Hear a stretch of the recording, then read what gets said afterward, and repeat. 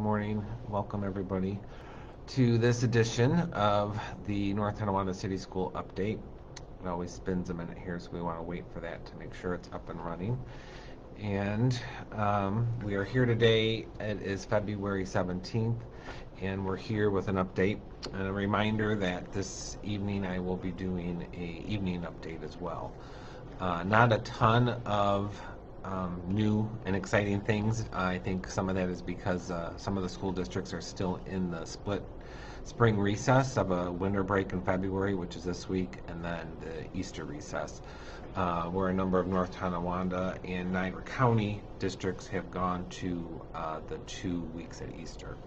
So some schools are already closed, other schools closed yesterday because of the snow. So moving forward, the things that we think will be changing soon is the spectators for sports.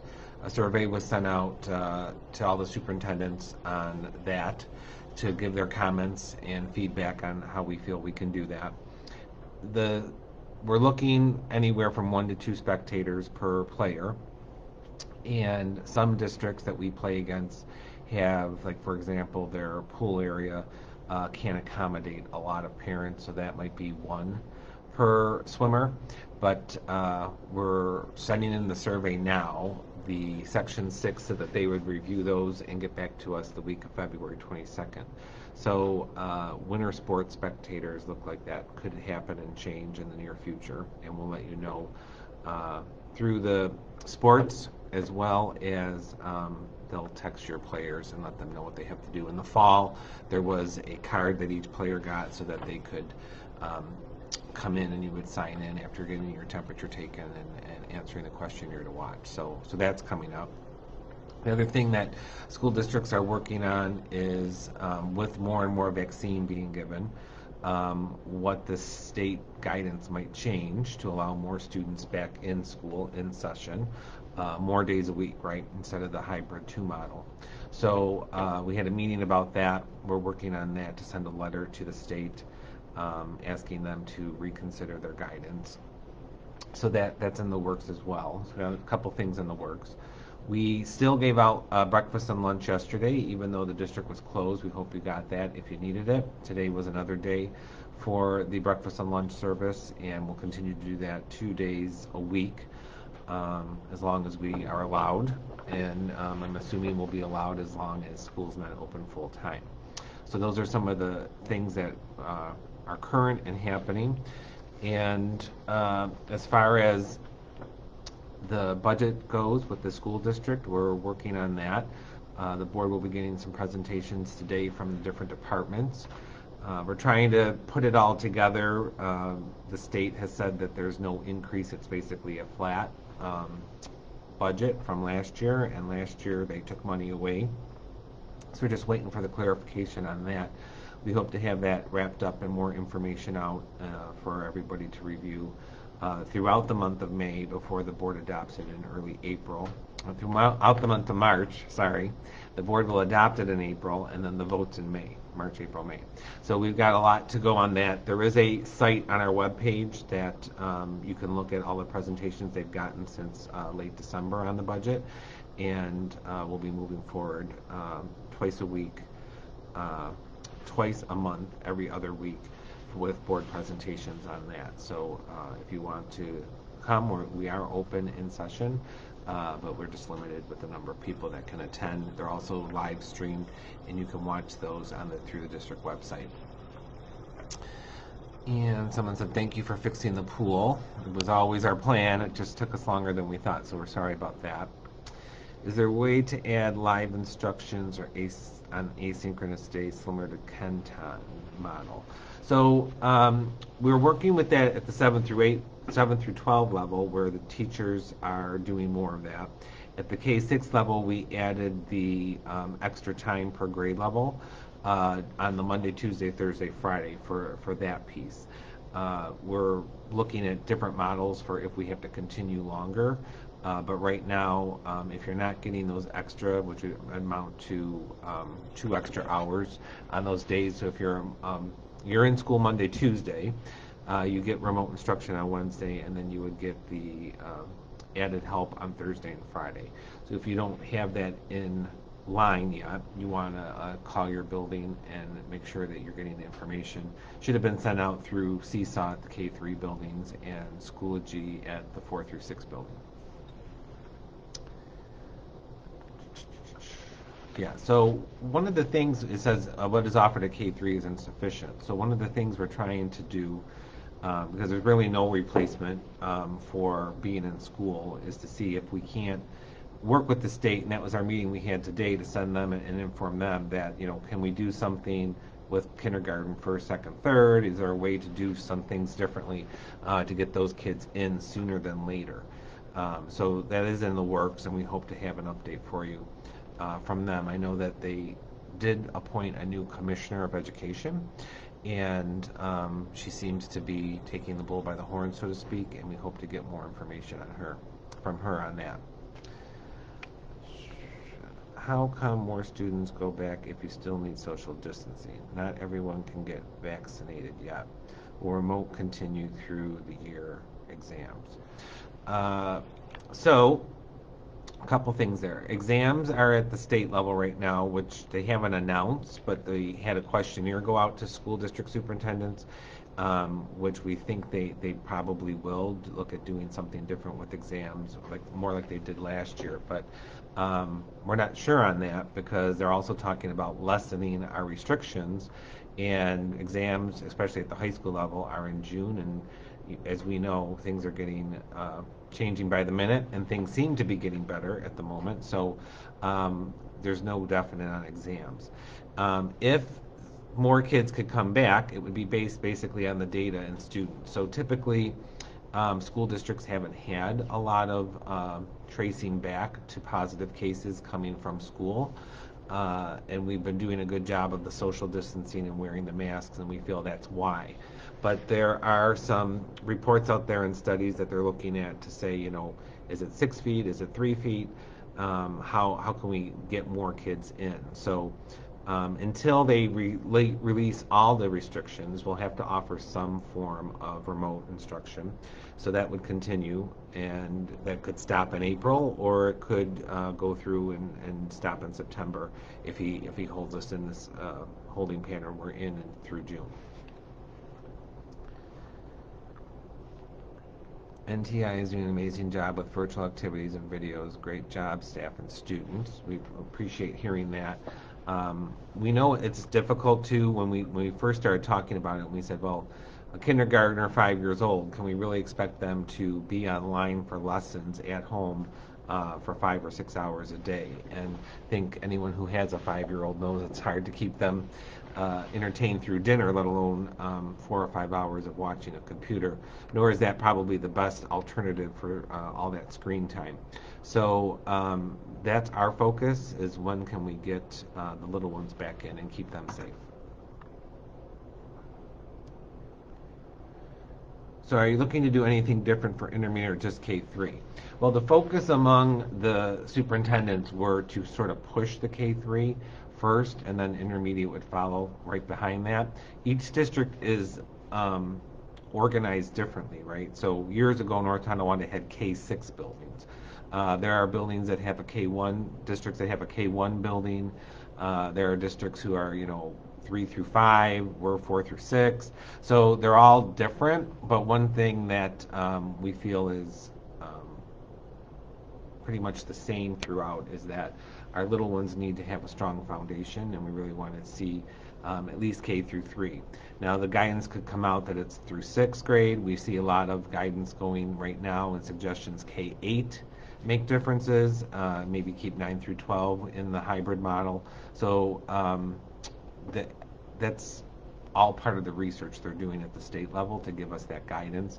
And we're sending them our data, our reports. We have to report every day to the state the number of positive COVID cases and how that's following. I think they're using that data, especially at the different grade levels, to make recommendations to go forward. Yeah. City of Tonawanda has kindergarten, first grade, and school 4 days a week. Kindergarten needs students at 4 days a week. So, yeah. So I would change your suggestion of kindergarten needs 4 days a week to kindergarten probably needs 5 days a week, right? That's what we want to get back to. The fourth day wouldn't be needed if we lift the restrictions because there would be no virtual option at that point. We would be open as regular business. So those are some of the things they're looking at and how they could make those changes and keep everybody safe and move us forward. So pre-K as well, right? Pre-K suffering as well, even though each district runs that differently or contracts it out, they've been under the same guidelines as us where they have to offer that virtual option. And we realize that everybody's families are different, and some people have people in the household who have underlying health conditions and can't get vaccinated. And what we're hearing is the vaccine's going to help and slow things down, but it's not 100% foolproof. And we're still going to have flus and colds like we've always had before the COVID-19. But they want to make sure it's not going back to grandma, grandpa, mom, dad who have underlying health conditions because this COVID-19 affects them more severely. So I think it's going to be something we're going to have to live with in the future. Mask wearing may have to continue into next school year. The new president here has been on, if you watch that, saying that, he's focusing on getting the little ones back in school sooner than later. But then he also says that the mask wearing, the hand washing, all that's very important. So who knows what tomorrow will look like, but I do feel confident that there will be changes in the near future. I would think that, the people are saying, all these different levels need 4 or 5 days a week. Schools designed, right, 5 days a week. That's what we want to get back to. And so that's what we think when we see changes made, they'll be lifting the restrictions so schools can open in that way. Now, just like I have some comments here where people are saying, will virtual still be offered because I can't get a vaccine and we have people in the household? You have to remember that the people who work in the school district have those same concerns, right? So teachers are taking care of their parents. There are some older volunteers in the district. We had to discontinue our grandparent program that we had at the K-3 building because of their safety. These are all things that come into play on how we can open safely and what can be offered and what can't. So we're hoping that there's an end to this very soon. Someone's asking, are teachers in school on Wednesdays? And that answer is yes. The district offers no support for families that have 2 working parents or single working parents. Support as far as daycare for when they're not in school, is that what you're referring to? I think that's what you're referring to in that question. And you are correct. We don't have a daycare system here. We have a school system. We do offer the before and after school programming, but that doesn't help you during normal work hours. So we realize that's a problem across the country and in districts where I know Buffalo struggled with that a lot because they weren't even open until recently for hybrid instruction. So it definitely is a real concern that our families are dealing with, and we're hoping that the end is in sight and we can get back to some kind of normal either this spring or for sure by September, we would hope. Daycare, live instruction, absolutely nothing to keep kids engaged while parents work from home. And I'm assuming that's the elementary level as well with your son or daughter. Yeah, so in the districts that have the barriers, they're still putting the 3 feet apart, and we've done a little bit of research on that because I had a few parents mention about the barriers. And we're researching how we might be able to look at something along those lines. That being said, the guidance from the state and the CDC are conflicting right now. So that was our big push when we met this week, was to sort of tell New York State is that you can't be conflicting with the CDC because people are getting wrong messages. So and to the point of the barriers or without barriers, our infection rate at positive COVID rates at the elementary buildings have been lower. So I think that's why nationwide you'll see a push for that to go forward. So hopefully sooner than later, if with barriers or without, we'll be able to see what that looks like to bring kids back more days a week. All right. If there's not any other questions, I want to remind you that the board meeting starts at 6 today. So I'm hoping sometime after 7:30, depending how long the meeting goes, I'll pop on again to do an evening version of this to ask, so parents who are working can ask questions in the afternoon and the early evening. So they get their questions answered. And just to kind of recap at the beginning, we feel spectators are on the rise here and that we'll get the green light so all districts can do that. Again, it might be different on the venue because we know some school districts don't have large pool areas for those people, for spectators to be. But on the whole, we're going to shoot for 2, but in some sports it might be 1.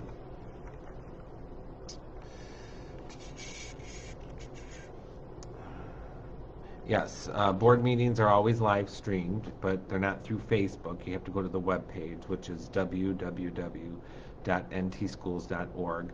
And if you click under it should pop up too because there's one today, but you can even go back and watch old board meetings. They're archived there if you type in Board of Education meetings, so you can watch them.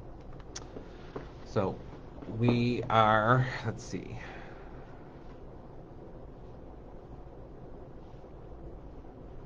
Yeah, so there are some students who have IEPs and other underlying issues that the state required us to bring them back 4 days a week. They're typically in a smaller class to begin with, and we're happy to expand on that, and that's what we've been trying to do, K through 12, really, to sort of see who's struggling and how we can get them more help if there's room in their classrooms. Oh, I see. Our technology person is watching, and he just put up the link to the board meetings and the policy meetings that are, you can also get on the webpage if you can't find this link later when you want to do that. The policy meetings, which is the 3rd Wednesday of every month, start at 6, and the regular board meetings, which are the 1st Wednesday of every month, start at 6:30. And that's in your district calendar if you have one of those. Will there be a full slate of spring sports? So right now, yes, we're not hearing that. The winter sports were delayed and kind of mixed up and shoot up a little bit and spit out because they're indoor, right? And you don't have that fresh air and you don't have all that piece. The outdoor spring sports, as far as I know, are on a roll. If you say a full slate of sports, I don't know what that's going to look like for modified JV and varsity. Section 6, I know, though, is planning for that already, so we can get that information out. And then there was talk at one point about a spring football season. I know wrestling didn't happen this winter, but they're looking at maybe with more people getting vaccinated that wrestling can take place in the spring.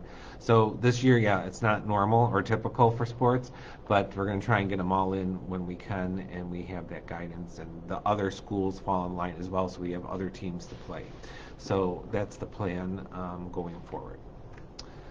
All right, you can leave your comments here. Keep putting them in. We'll forward them. I'll be back this evening as well. And I hope you're all staying safe and warm. It looks like it's a nice sunny day after our storm yesterday, so I hope everyone survived that very well. And I will, what's this today? Yeah, so we already answered that one about sports. We're hoping to get it back. All right, take care, everybody, and we'll be back this evening.